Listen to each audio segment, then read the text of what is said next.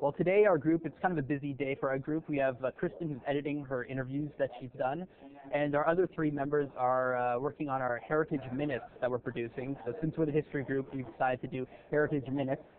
Definitely a sense among the citizen scientists that we've talked to that they're not being taken seriously at times by the general scientific community, just because they don't necessarily have the qualifications that a professional scientist does. And obviously, when you're a citizen journalist, you're facing a lot of the same problems.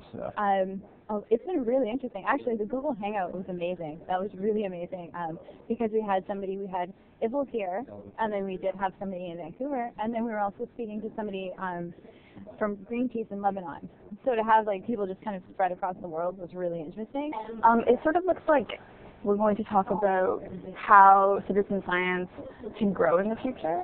I think part of that is its ability to grow in multiple fields of science. For instance, at the moment, citizen science is pretty well established in fields like astrophysics. And so how can it grow in fields of, biology and archaeology and things like that? Well, our story is, I guess, going to be unique in some ways because it is the basics. So we really are sort of having to build from the bottom up, but not too far up because we don't want to overlap with other people's content. So what we're sort of going to be looking at is what it is and what it's not and how people can get involved, and then profiling a few specific projects and sort of using as examples of how not all citizen science projects are the same.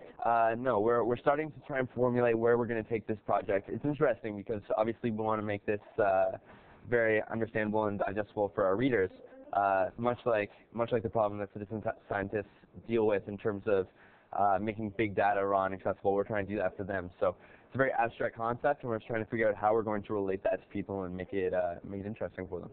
Not science is never for sure.